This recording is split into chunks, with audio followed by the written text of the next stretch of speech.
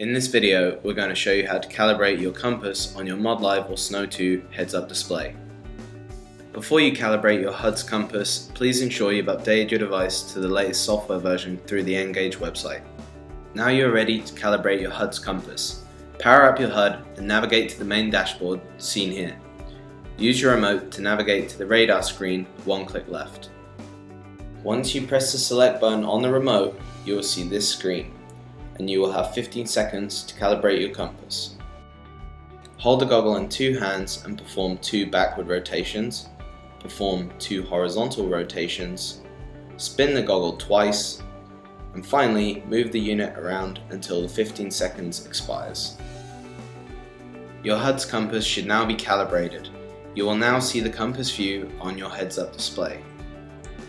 To make sure the device was calibrated properly, rotate the device and point it towards the correct direction, which will be registered within 10 degrees of your actual direction.